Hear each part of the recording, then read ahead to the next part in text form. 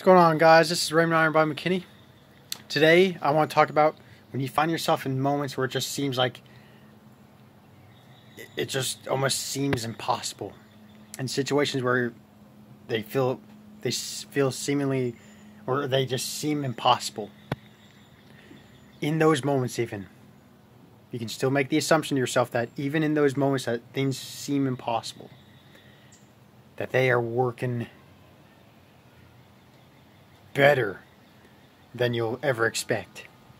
You can make that assumption that things are working out in greater ways than you can ever expect, even in those seemingly limited situations. Let the weak man say, I am strong. Always claim within yourself that things are always working in your favor, even if they don't seem like it. Be as general as, isn't it wonderful that amazing things are about to happen to me? Simply move into that frame of mind. Isn't it wonderful that amazing things are about to happen to me? Just simply observe your day and just to listen to those thoughts. Isn't it wonderful that amazing things are about to happen to me? You just go around, you go throughout your day, you live from that state, you think from that state.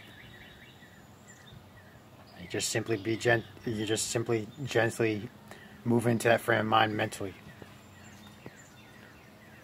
And your frame of mind determines all your physical actions in time and space. All you have to do, the primary action you have to take, is simply psychologically move into that frame of mind that, isn't it wonderful that amazing things are about to happen to me? That's it. Because all your physical actions, guys, they precisely mirror your relative frame of mind. So, I hope this video helps.